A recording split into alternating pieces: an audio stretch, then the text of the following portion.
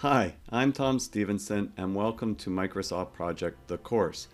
This is video number 11 in the series, so if you haven't watched or been learning Microsoft Project on the previous videos, in the description below I have a list of them. We start right from the beginners. There's access to files so that you can follow along, and it'll get you there in learning Microsoft Project. So today's session is a little bit different. In the past sessions I've been showing you how to use Microsoft Project, very detailed, clicking on which tabs, which icons, and we've gone from basic setup to the setup of a baseline schedule with inclusive of resources and costs. We've gone through the updating process, the recovery process, adding change orders to it. So I thought this was a good time to pause a little bit and go through exactly what's going on and thinking of it from a grassroots level and attaching a methodology of thinking, a framework, so that you can actually follow it when you're looking at, well, how do I, once I've updated the schedule, revise it? How do I recover the time? So let's just jump in a few slides. I'm going to go through and I'm going to discuss the direct method. And then if you haven't done the updating process and you're pretty good on Microsoft Project, you could probably go back 3 or 4 videos and get a good handle on that and then really learn it deeply while understanding what's going on. If you've been following along, as a lot of you have, by all the comments and that, then it should help to crystallize things before we move a little bit more forward in looking more deeply at some of the analysis and material that comes out of our Microsoft project. We're doing this for a reason, so that we can really become good at understanding where we are and then what we need to do about it to get ourselves back on track, because no project runs exactly to schedule. So being able to iterate and understand what's going on is very important. Okay, so we've kind of, and this is just quickly, just sort of giving you a summary and giving you an example that you can think about. But for sure, you know, we have our schedule, and I've kind of manipulated my columns so you can see stuff, but we've discussed that too, you know, how you can customize your columns on your screens. So in this case, I've got something has our baseline here, right? So we've got a baseline start and baseline finish, and these are all on the same dates. And then we put in a status date, the date we update the schedule to, and then we update it. Right, so then we got actual starts, actual finishes, and we're in the regular Gantt chart view. It looks like it's done up to that point, but you do notice that it was supposed to finish on Tuesday and it's actually finishing on Friday. So that's telling me something's not going very well here. So I really don't know what our variance is yet, but we'll find out. So on the next screen is what we call the tracking Gantt, and we've shown you that in the last few videos, and that's, you know, go to slide to the left, right click, and look for tracking Gantt, and that'll bring up that tracking Gantt view. We can see the baseline is the bottom bar, what has changed is the upper bar, and we've started 1 day later than we thought, and we're finishing 3 days later overall. So we should be looking at that and thinking several things. We should be thinking, why did we start 1 day late, and why did it take 2 days longer? There's questions you want to be able to answer. And that's where actually when you answer those questions, it's really helpful if you put your answer in the notes. So later on you can fill out a narrative that sort of gives the highlights from project of what's happened in the recent update. And we'll talk about that in future videos as well. All right, so we've got this 1 day, and so 1 day late, and it took 2 days longer is basically what's going on there, right? So 2 days longer duration than we originally thought. So that's why we're 3 days late overall. So this would have been accomplished, you know, we've got that, now it's updated, right? And so we put in the actual start and the actual finish date. So we're done. We know why by that point, hopefully, and we can be thinking forward. Because this might be, if you're doing a multi-story building, so it's a 30-story building, well, is this going to be something that's going to continue? So that's going to be 3 times 30 stories. That's 90 days late if you follow that trend. Or is this one here just a one-off? So it's only this time, but then we still got to contend with the 2 days. So if we've got 30 stories, that's going to put us 61 days in total if we continue on that trend. So what Microsoft Project is trying to do, it's trying to give you information early. You're on the first floor, so you can take action to remedy it. So you're not kind of just complacent about it and letting things happen to you. You're seeing that, you're analyzing it, and then you're going to do something about it. So that should be the thought process there. Now let's say another month goes by and you're doing a formal update. I recommend updating more frequently than that, but a formal update in construction projects typically goes to the client. So we need to have something to put together to the client from that perspective. So let's say it's a month for a formal update. And what's happened in this time period? Now, maybe we didn't fix this. Now, I've recommended in previous videos that you would have fixed this 3-day delay, but let's say that we didn't. All right, we're going to gather information from the site. You know, if you can gather it on an iPad, much better. But, you know, some way, shape, or form that we need to gather the information for what's been happening. And you should have been writing it down as the project's continuing day by day, what's getting completed, what's partially completed, etc. And then we enter it into the actual. So this is going to be on the tracking screen. In that case, you would enter actual starts and actual finishes, or into the actual start and actual finish columns. So you enter that information, and some things might be started but not completed. So you can see that as well. So you update it, and this one's started but not completed.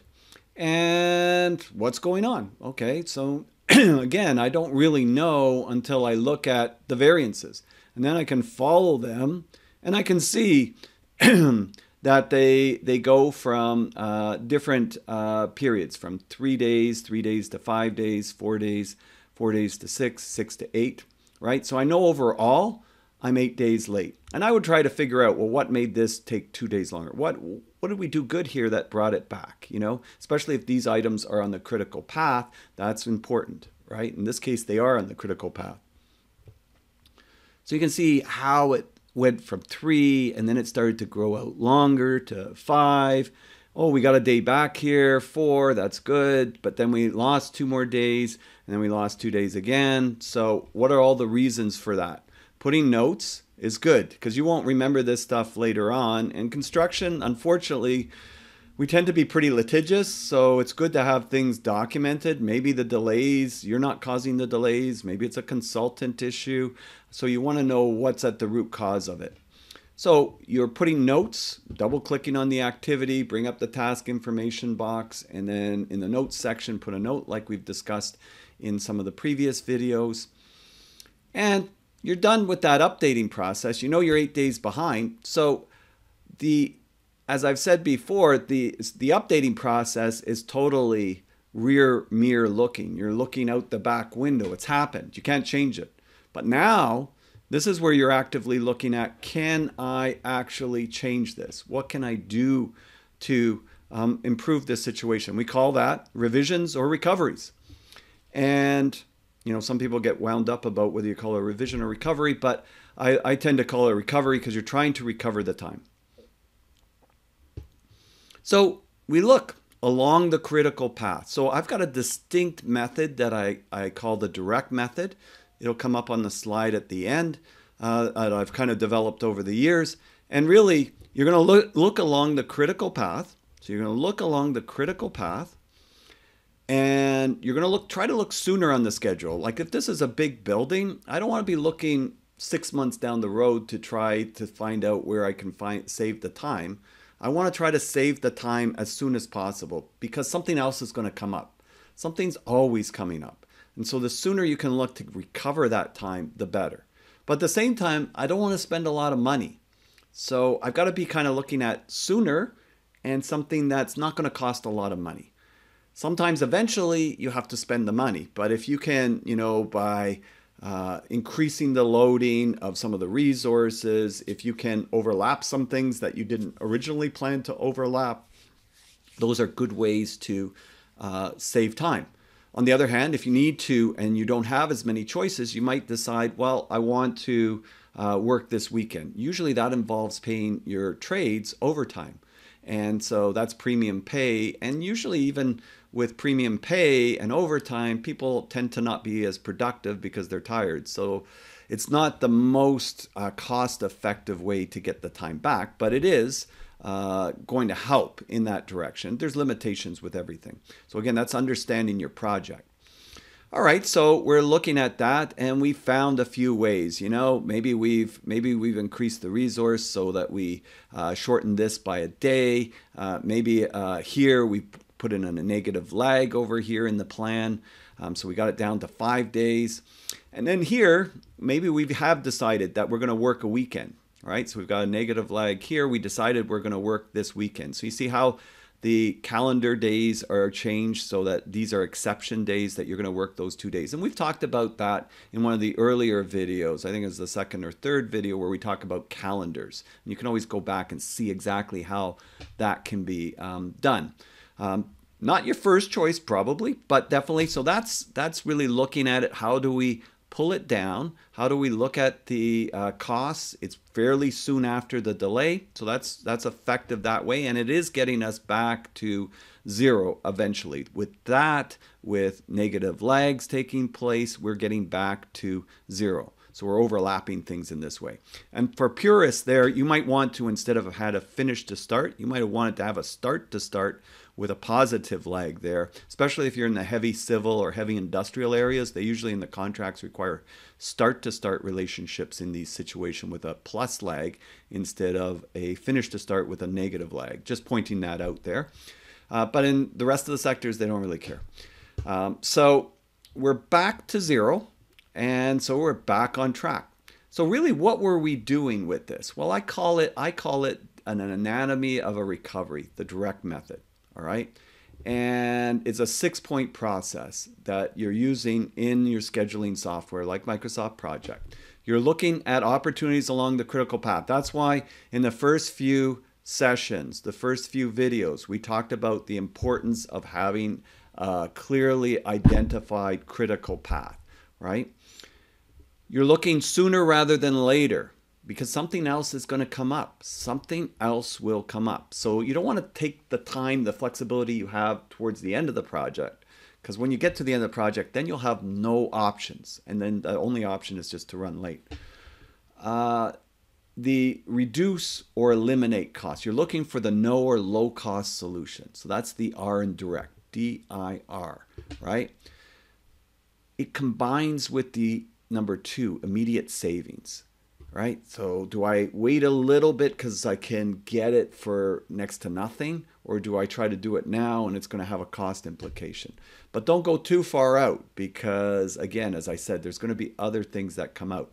Now with Microsoft Project, the big advantage that people really don't see is that you can play with it. You can try different scenarios. You can say, what if we did this? What if we did that?